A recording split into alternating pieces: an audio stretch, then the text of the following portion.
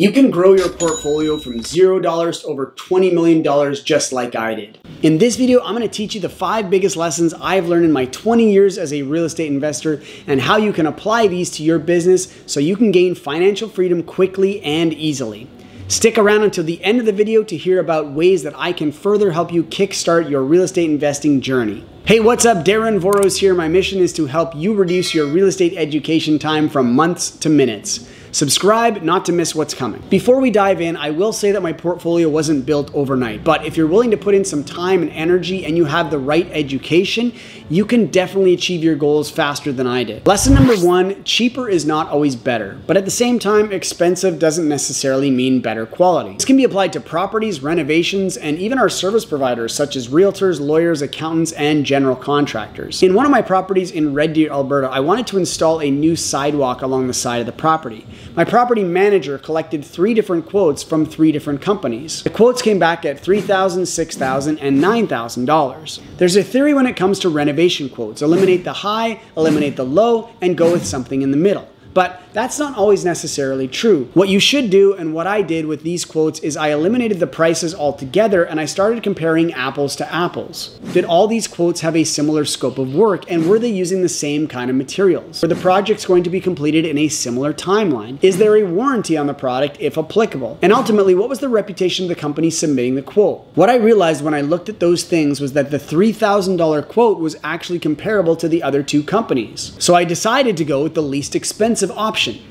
Duh. In the end, the job was completed on time and the quality of work was very well done and completed for 1/3 the price of some of the other quotes that I got. Lesson number 2, mistakes are unavoidable. If you've heard of a real estate story about a bad tenant or a renovation gone wrong, instead of having the mindset of that won't happen to me, develop the mindset that if it did happen to me, what would I do to solve the problem? Because problems will arise over and over as a real estate investor, and the success of your real estate investing business will depend on how you handle those problems. Try to avoid making the same mistakes more than once, and try your best to avoid mistakes that a lot of other people have made. There are a lot of mistakes in real estate investing that can be avoided through things like coaching and mentorship programs. So if you're just getting started as a real estate investor, I would highly suggest finding a coach or mentorship program that you can be a part of. On that note, if you haven't checked out my latest masterclass, I'll leave a link in the description below. Of course, I cannot talk about having problems as a real estate investor and not share a personal story with you in hopes that you might be able to avoid the same mistake. On our infill purpose-built triplex, we had an excavation error.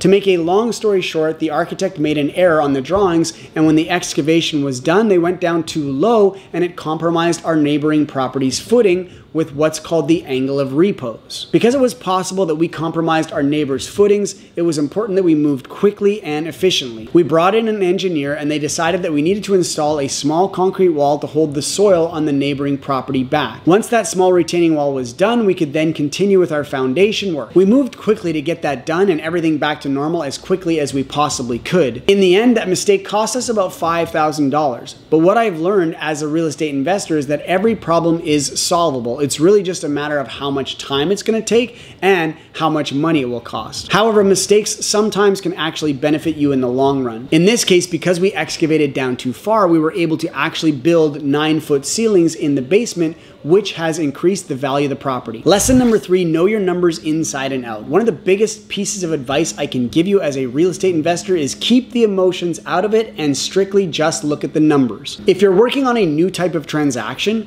for instance, if you've only ever flipped properties and now you're going to get into more buy and holds or multifamily, you want to work with someone who has been through those transactions and get them to show you their numbers and how they calculate returns. If you're used to analyzing a property in a certain way and now you're going into a new type of transaction, there can be all kinds of costs that you might not have factored in. You also want to make sure that you build in contingency after contingency. What I mean by that is that you want to have a buffer in all of your budgets. If you can't include the contingency in your numbers because that project isn't viable anymore, you need to walk away from that project. Lesson number 4, cash flow is key. Cash flow can take on many forms. A lot of investors think of cash flow simply as the monthly revenue that you bring in on any rental property. But cash flow can also be gained from flipping properties, from wholesaling properties, and from private lending. But ultimately, as an investor, you want to shore up your cash flow first before you start shifting your focus to things like building your wealth and building your net worth. If you've got enough cash flow coming in on a monthly or yearly basis,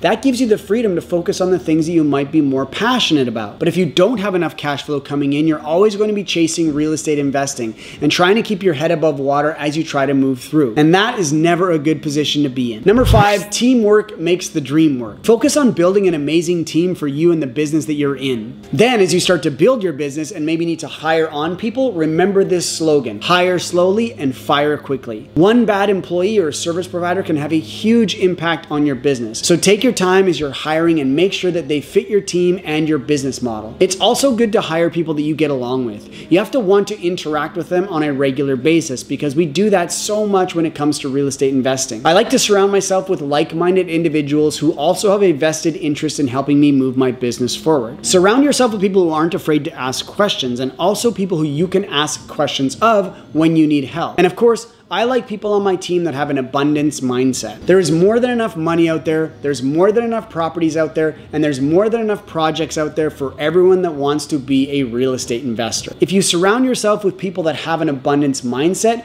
you'll see your business move forward just that much faster and more efficiently. It took me about 10 years to acquire my first 3 properties. When I shifted my focus to cash flowing properties and adapted an abundance mindset, I was able to 4x my portfolio in half that time. And now, surrounding myself with like-minded individuals that have an abundance mindset, I was able to 4x my portfolio in a single year. This is the power of mindset and collaboration. Real estate investing is not always easy, but it can be simple if you work with qualified people.